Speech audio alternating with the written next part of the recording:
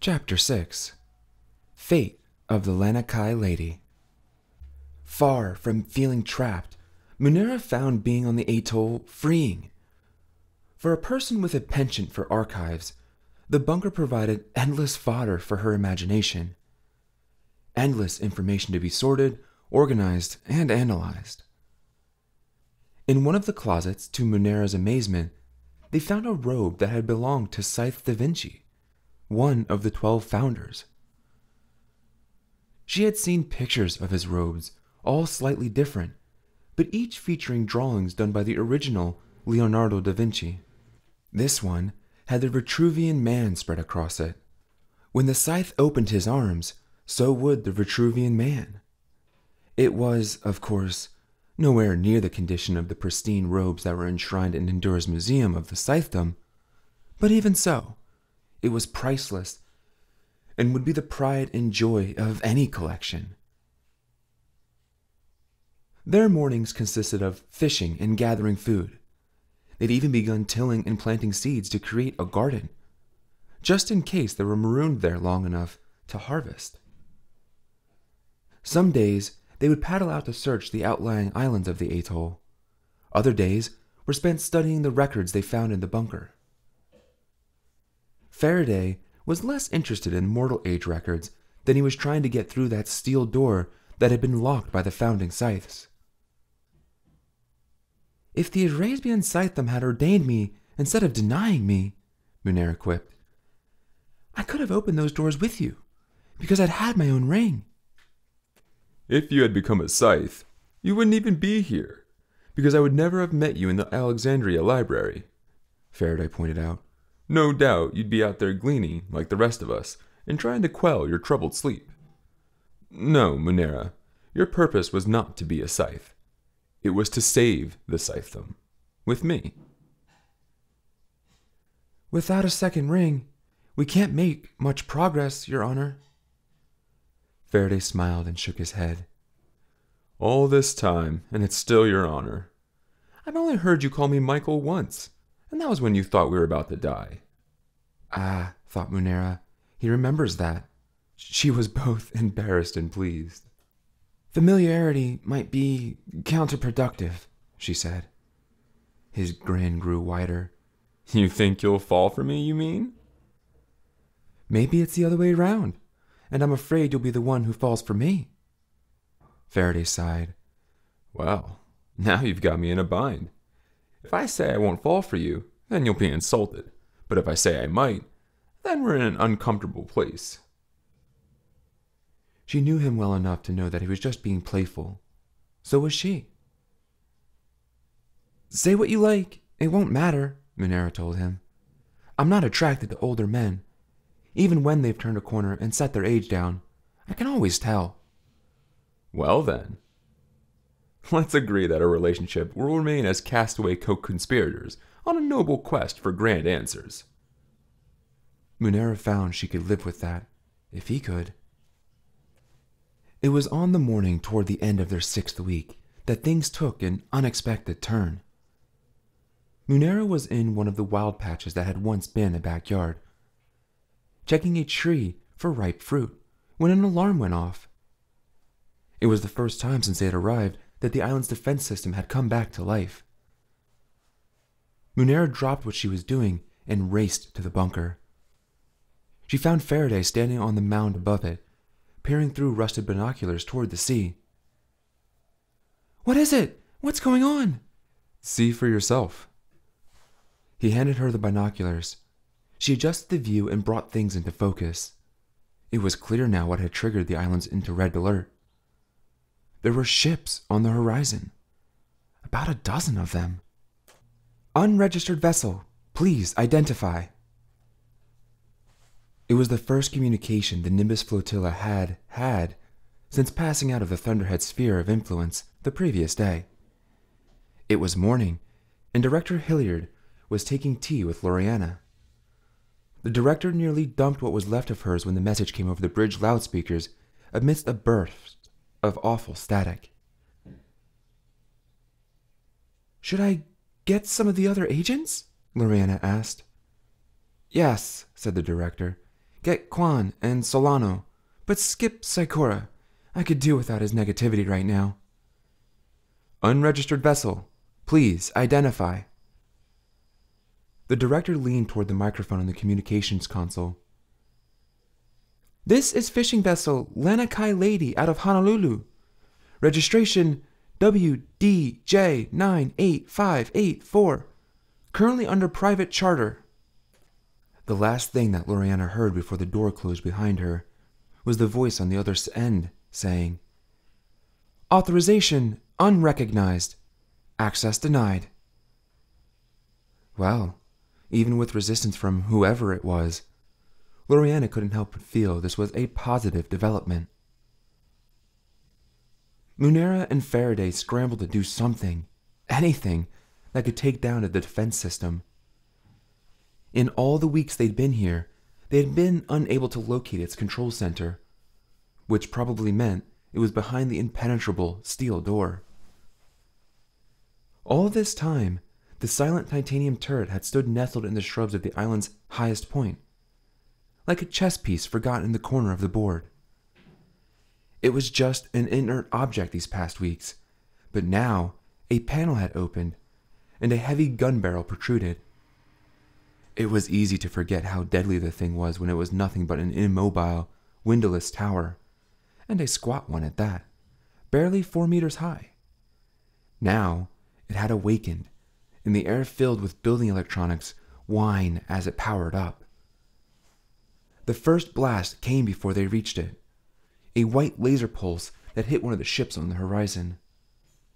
Black smoke billowed silently in the distance. Then the turret began to charge again. Maybe we can cut its power, suggested Munera as they reached it. Faraday shook his head. We don't even know how it's powered. Could be geothermal, could be nuclear. Whatever it is, it's been viable for hundreds of years, which means shutting it down won't be a simple matter. There are other ways to shut off a machine. 20 seconds after the first blast, the turret swiveled ever so slightly. Now, the barrel pointed a few degrees to the left. It fired again. Another plume of dark smoke. Another delayed report from the sea. There was an access ladder that ran up the back of the tower. Munera had climbed it several times over the past weeks to get a better view of the islands of the atoll. Maybe now that its armored face was open and playing peekaboo with the incoming fleet, it could be disabled. A third blast, another direct hit. Another 20 seconds to recharge. We'll wedge something in the neck of the turret, Faraday suggested. Munera began climbing the turret tower while below, Faraday dug around at the base until he came up with a pointed stone and tossed it to her. Jam this in it so it can't swivel. Even if it only affects 1/10 to a degree, at this distance it will be enough for its shots to miss their mark. But when Munera reached the turret, she found that it swiveled on a hairline that wouldn't admit a grain of sand, much less a stone wedge. Munera felt a powerful surge of static as the gun fired again. She climbed to the very top of the turret, hoping her weight might throw the mechanism off balance, but no such luck. Blast after blast, nothing she did made a difference. Faraday shouted suggestions, but none of them helped. Finally, she climbed out onto the barrel itself, shimmying her way toward the muzzle, hoping that she could somehow wrestle it a few millimeters out of alignment. Now, the muzzle was just in front of her. She reached forward to grasp it, feeling its opening, smooth and clean as the day it was manufactured. It angered her. Why had humankind put its effort into defying corrosion and the ravages of time for a device of destruction? It was obscene that this thing still functioned. Munera, watch out! She pulled her hand back from the muzzle just in time. She felt the blast in the marrow of her bones and the roots of her teeth. The barrel to which she clung got hotter with the blast. And then she had an idea. Perhaps this primitive war technology could be defeated with even more primitive sabotage. "A coconut," said Munera. "Throw me a coconut. No, throw me a bunch of them." If there was anything that there was an abundance of on this island, it was coconuts. The first one Faraday threw was too big to fit into the mouth of the muzzle. "Smaller! Hurry!" Faraday tossed up 3 smaller ones. His aim was perfect, and she caught all 3, just as the cannon got off another blast. The horizon was now dotted with at least a dozen pillars of smoke. Focusing, she began to count. She had 20 seconds. She shimmied out farther onto the barrel and pushed the first coconut into the muzzle. It slid down the smooth shaft a little too easily.